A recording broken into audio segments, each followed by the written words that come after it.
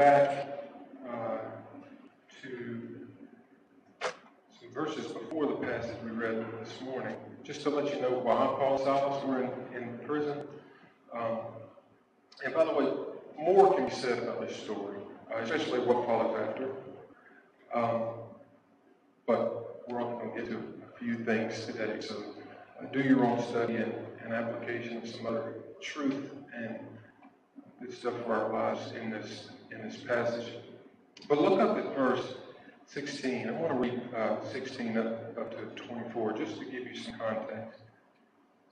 This is Paul and Silas. As we were going to the place of prayer, we were met by a slave girl who had a spirit of divination and brought her owners much gain by fortune telling. She followed Paul and us, crying out, "These men are servants of the Most High God who proclaim to you the way of salvation." And this she kept doing for many days. And Paul, having become greatly annoyed, turned and said to the spirit, "I command you in the name of Jesus Christ to come out of her." And it came out that very hour. Paul seemingly didn't want association with their ministry and a demon, even though she was saying they were bringing salvation. But when our owners saw that their hope of gain was gone, they seized Paul and Silas and dragged them into the marketplace before the rulers. And when they had brought them to the magistrates, they said, "These men are Jews, and they are disturbing our city. They advocate customs that are not lawful for us as Romans to accept or practice." And the crowd joined in attacking them, and the magistrates tore their garments off them and gave orders to beat them with rods. And when they had inflicted many blows upon them, they threw them into the prison, ordering the jailer to keep them safely. Having received this order, he put them into the inner prison and fastened their feet in the stocks. And so the jailer put them in the most secure part of prison and put their feet in stocks. The things that were kind of like, I guess, handcuffs for your feet. They kept your feet on the floor or the wall, wherever it was mounted. And from what I read, they had all kind of different holes that would, stretch you out maybe to torture you some. So that's what happened, and that's why they were in prison. What I want us to see this morning, very simply, two things. I want us to see what true rejoicing is and what true rescue is. True rejoicing and true rescue. First, let's look at Paul and Silas' situation and how that applies to us. Paul and Silas were treated unfairly. Okay? Their unfair treatment was likely fueled by anti-Jewish sentiment. Anti-Semitism is not a new thing. It has been around for a long time. And you'll notice these men Jews, whatever. So it was likely fueled by anti-Jewish sentiment. And to beat a Roman citizen, of whom Paul and Silas were, to beat publicly a Roman citizen was a no-no, especially assuming a Roman citizen guilty without trial and they weren't tried. It was unfair, unjust treatment. And then they were beaten. So beaten, untried, in the most secure part of the prison, feet fastened in likely painful stocks, they were treated wrong. Now, being a Christian, doing the will of the Lord, even as Paul and Silas were here, doesn't exempt us from persecution for our faith. It doesn't exempt us from hard times. It doesn't exempt us from unjust treatment. It doesn't exempt us from the hard times that come to everyone. And as it relates to persecution for our faith, listen to what Jesus said, John 15:20. "A servant is not greater than his master. If they persecuted me, they will also persecute you." Paul, 2 Timothy 3:12. "Indeed, all who desire to live a godly life in Christ Jesus will be persecuted." 1 Peter 4:12. Peter here. "Beloved, do not be surprised at the fiery trial when it comes upon you to test you as though something strange were happening to you." Persecution is going to come to believers. But like everyone else on this planet, believers also go through other hard times, maybe unrelated to persecution for our faith. Times when we're treated poorly, times when we're treated unjustly, times when we feel trapped, hopeless, misunderstood, hurt, abused, used, fearful, frustrated. Times when we feel out of control and the future is uncertain. Times that we feel like we are in somewhat of a metaphorical prison cell, beaten and bloody. And during those times, God is worthy of the response of Paul and Silas during their prison episode. So we learn, one, they did not grumble and they did not complain. Nowhere in this passage do we have any evidence that they grumbled or complained, but quite the opposite. Yet how we often respond in the times of which I just spoke. We whine, we fight, we defend ourselves, we complain. It's not fair. I don't understand. Either you have no right to, or you have no right to, whatever. Why is this happening to me? Can you believe this? Poor, pitiful me. We turn into professional Eeyores. We may not realize it, but people around us can tell us that we're a bunch of whiners and complainers. With thoughts fixed on ourselves, we constantly complain, moan, argue, grumble. And when our joy and our identity, listen, when our joy and our identity are tied to temporary things like our security, our rights, our health, our relationships, our finances, or any fair treatment that we think we deserve, when our joy and our identity are tied to those things, those temporary things, we're prone to grumble and complain when they're threatened to be taken away from us. And as such, by the way, we indicate that those things are likely idols in our lives. Paul, we're going to look throughout this message this morning, we're going to look at some passages from the book of Philippians. Paul wrote the book of Philippians from being imprisoned, likely in Rome. So everything you hear from Philippians this morning when I read it is Paul writing from prison, from being chained up in Rome in prison. This is the first thing we'll read this morning. Philippians 2, 14 to 15. Paul from prison. Do all things without grumbling or disputing, that you may be blameless and innocent, children of God without blemish in the midst of a crooked and twisted generation. Listen, among whom you shine as lights in the world. From prison, Paul is saying, don't grumble and complain. Grumbling and complaining do not let the children of God shine like lights in a dark world. No, we sound just like everybody else whining in this world. So we don't grumble. But look what they did. They didn't grumble, they didn't complain. They prayed and they praised. About midnight, mind you. Last night at midnight, my little baby girl didn't help lead especially my wife, to praise. Right? Midnight is not the time where our thoughts are normally fixed on how great God is, much less after having been beaten with rods and fastened to stocks, maybe painfully. But about midnight, Paul and Silas were praying and singing hymns to God. Not about God, to God. I like that. And the prisoners were listening to them. Paul and Silas didn't whine against or about their captors or their abusers for other prisoners to hear. They prayed and they sang praises to God for other prisoners to hear. They weren't examples to the other prisoners of how to whine, but how to worship.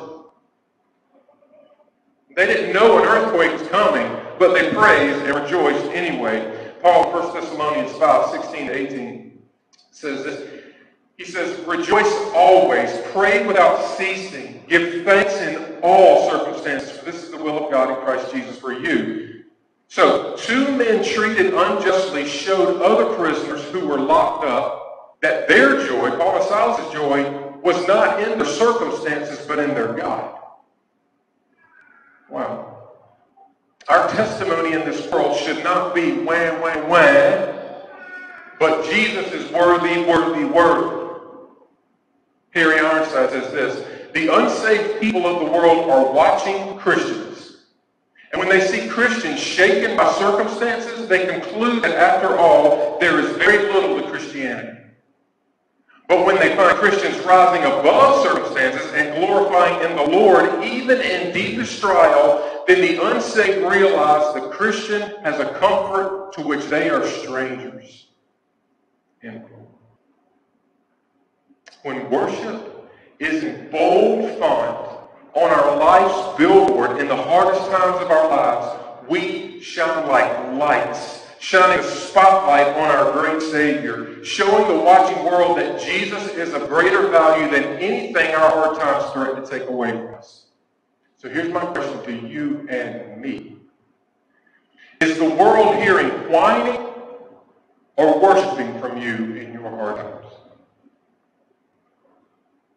There's always reason to rejoice. Always. If you're a believer, your sin is forgiven. If you're a believer, your sin is forgiven. If you're a believer, you have eternal life beyond this unjust life. Nothing, everybody say nothing. Nothing can separate us from God's love or snatch us from Christ's hand. Listen to Peter in the first chapter of Peter, verses 3 through 7.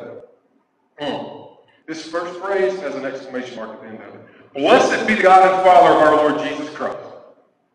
According to his great mercy, he has caused us to be born again to a living hope through the resurrection of Jesus Christ from the dead, to an inheritance that is imperishable, undefiled, and unfading, kept in heaven for you, who by God's power are being guarded through faith for a salvation ready to be revealed in the last time. In this you rejoice, he says. On persecution for the faith, listen to what Jesus says, Matthew 5. Blessed are you when others revile you and persecute you and utter all kinds of evil against you falsely on my account. Rejoice and be glad, for your reward is great in heaven, for so they persecuted the prophets who were before you. So we rejoice in persecution. Jesus says we're blessed. Back to Paul, imprisoned in Rome, writing Philippians chapter 3, verses 7 through 9. This is so good. But whatever gain I had, I count it as loss for the sake of Christ. Indeed, I count everything as loss because of the surpassing worth of knowing Christ Jesus my Lord. For his sake, I have suffered the loss of all things and count them as rubbish. The word actually there is dung.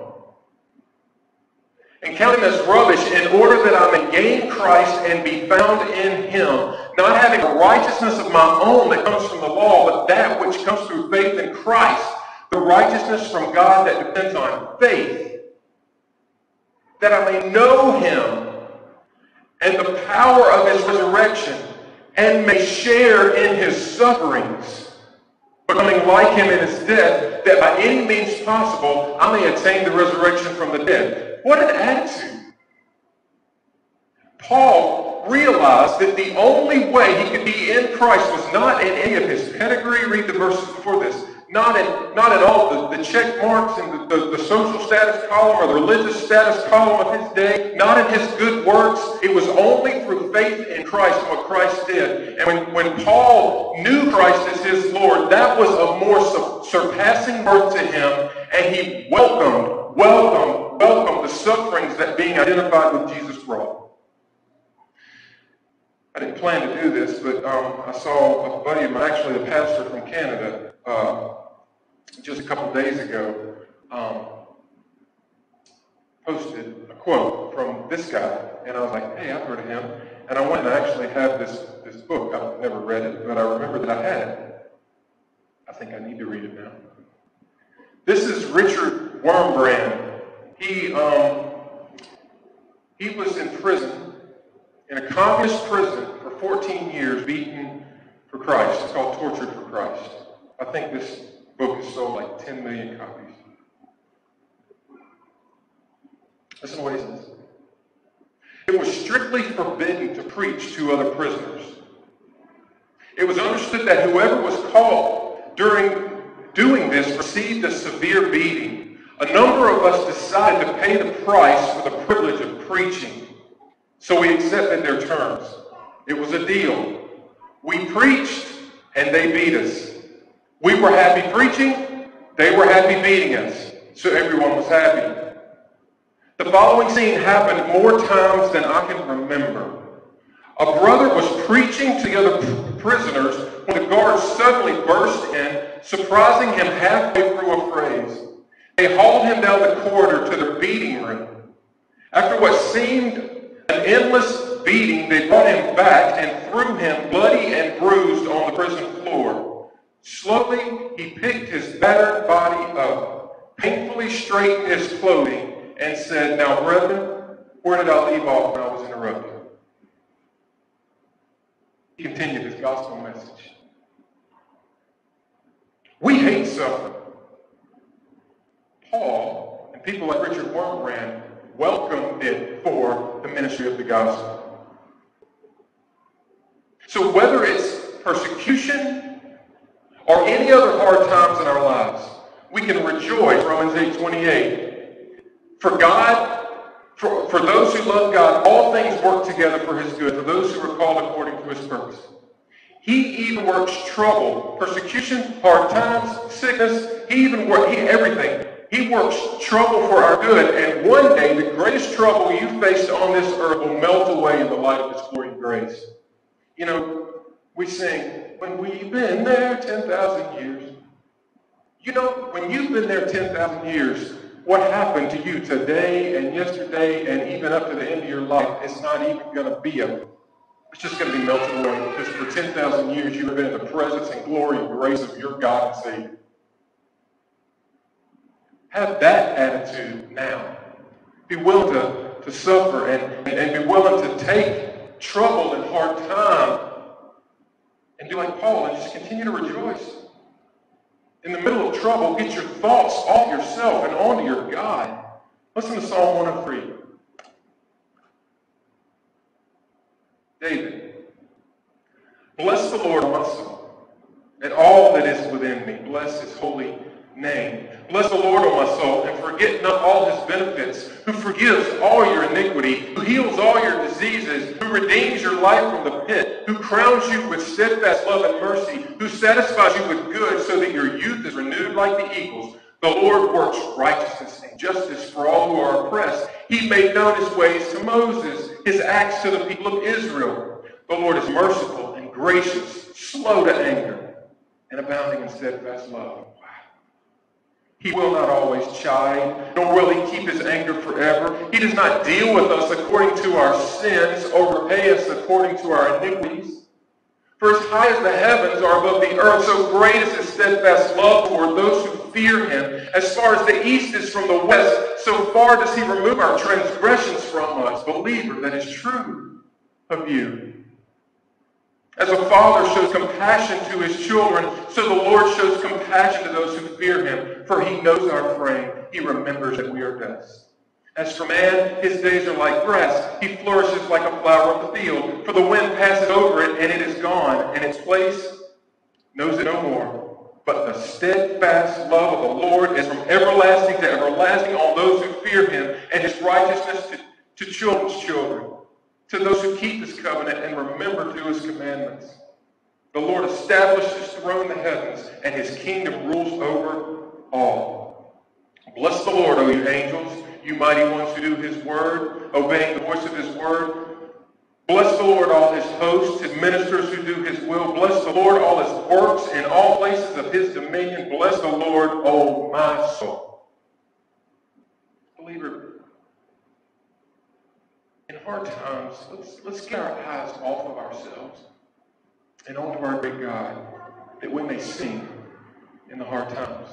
And focusing on the worth of your great God and the abundant blessings that are ours because of knowing him, they will make prison walls hear our great praises. Why? Because our value is beyond those prison walls. And those prison walls, their damp despair can extinguish the flame of our praise. Listen to what G. Campbell Morgan says. Paul didn't sing because he was to be let out of prison. He sang because prison did not matter. Joy is a fruit of the Spirit. Not just in good times, but in the bad times too. It's easy to rejoice when our tank is full, but do we find ourselves rejoicing when it's empty? Church, we glory in God and not our circumstances. What a witness to others of God's great worth when they hear not whining, but worship from a life battered with trouble. Again, Harry Ironside says, there is no circumstance in which the believer can be found where the Lord is not able to sustain him and lift him above trial and enable him to rejoice. So, let me get specific. Believer, your joy is not tied to this next election.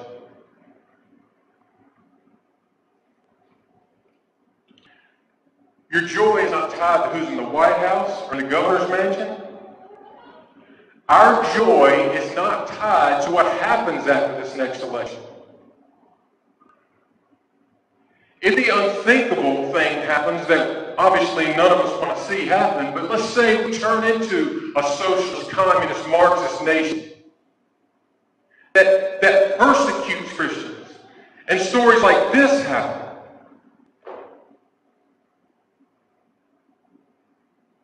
Our joy is tied to that. If after this next election, or even, and we turn into, something happens in our nation and we turn into the most liberty-loving, unified nation where Christians live in complete ease and freedom, our joy isn't tied to that either. Our joy isn't what our country does for us, but in what Jesus did for us. Our joy is not glued to our health, our financial status, people's opinions of us, or the stability of a certain relationship. What terribly about others being brought to Christ? And then, if you keep going, we read this part of the story, but in the morning, they're still in jail. In our hard times, may we not only care for relief, but for God to use our hard times to bring people to Jesus. Amen? All right, lastly. True rejoicing. Let's look at true rescue that happened. So they're singing hymns to God at midnight. Prisoners are listening. Verse 26. And suddenly there was a great earthquake, so that the foundations of the prison were shaken, and immediately all the doors were opened, and everyone's bonds were unfastened. When the jailer woke and saw that the prison doors were open, he drew his sword and was about to kill himself, supposing that the prisoners had escaped. Pause. Look, he knew that what was coming to him because of the prisoners escaping was not going to be good. And so he just said, I'll just off myself right here.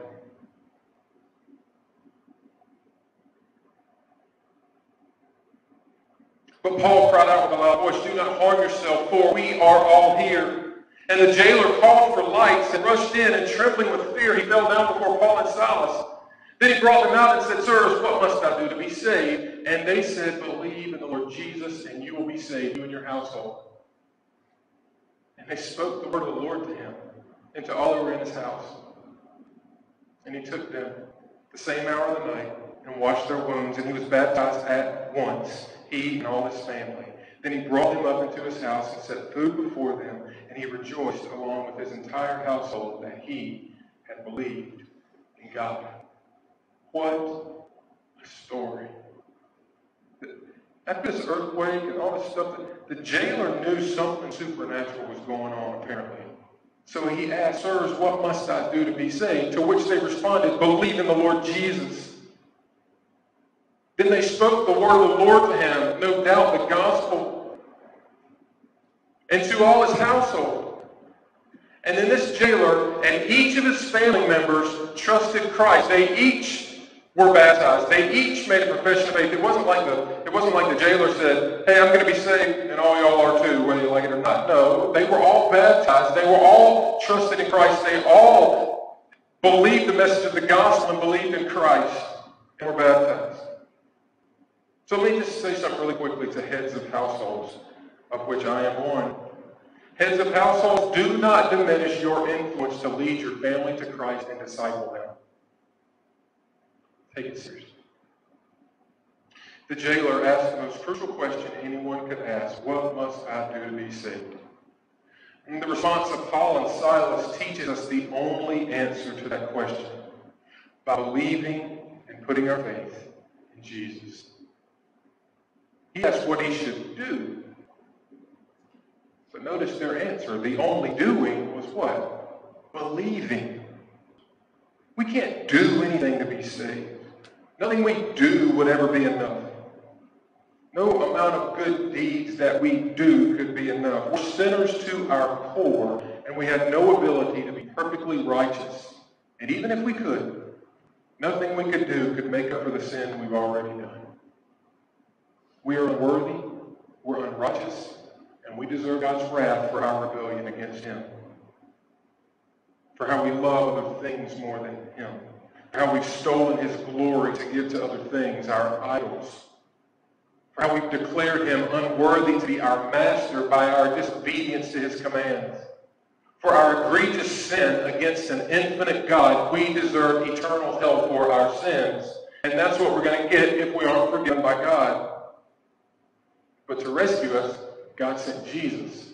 I remember in verse for VBS was John 3:16. For God so loved the world that He gave His only Son, that whoever believes in Him should not perish but have eternal life.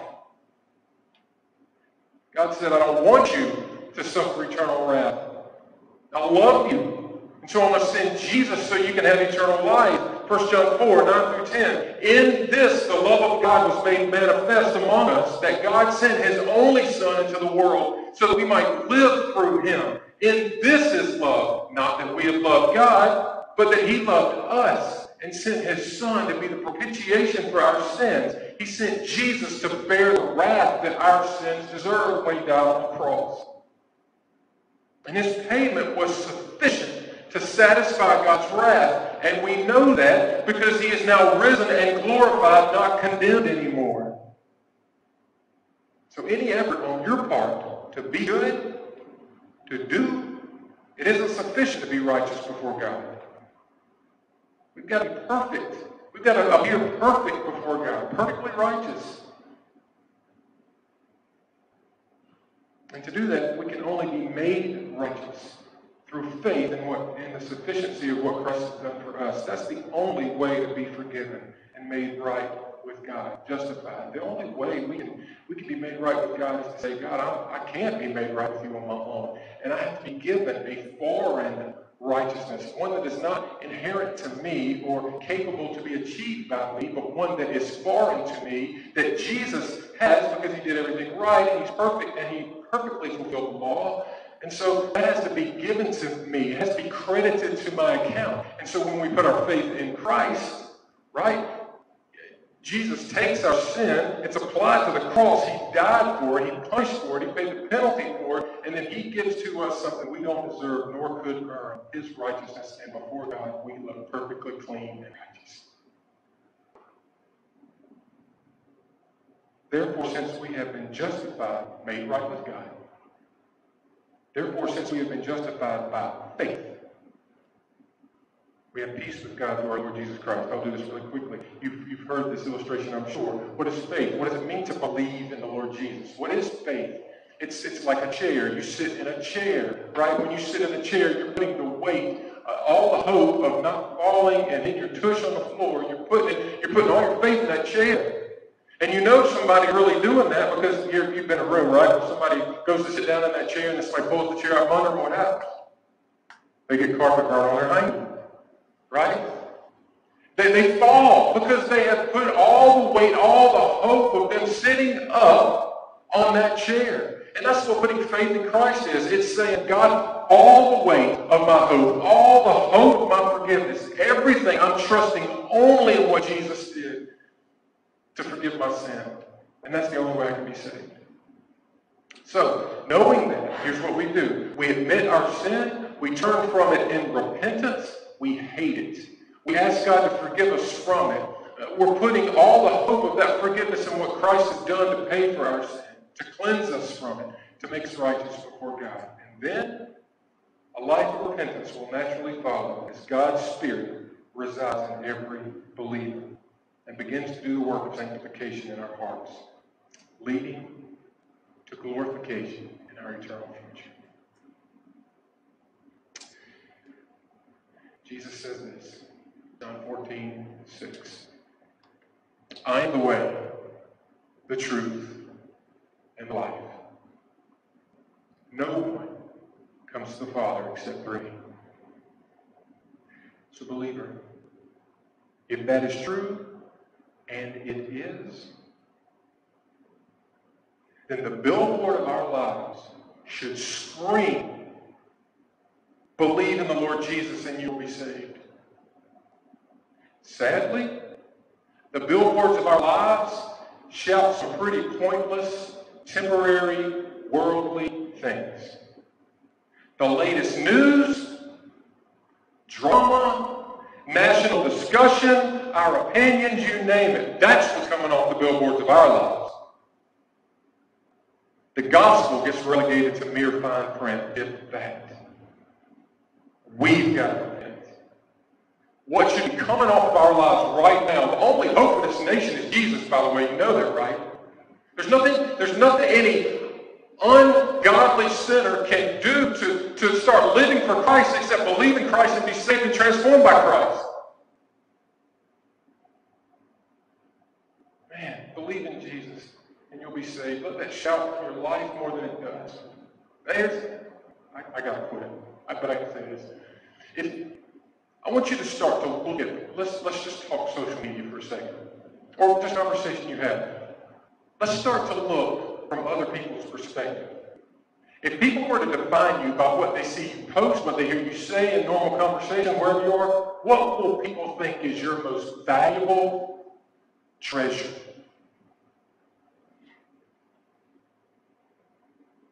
The Second Amendment or Jesus?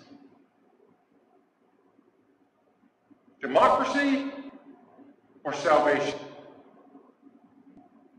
I'm not saying we don't work for good in this world, and Christians have a voice in those conversations, but my goodness, let's talk more about Jesus than that stuff that's going to fade when the kingdom of God comes and is established forever.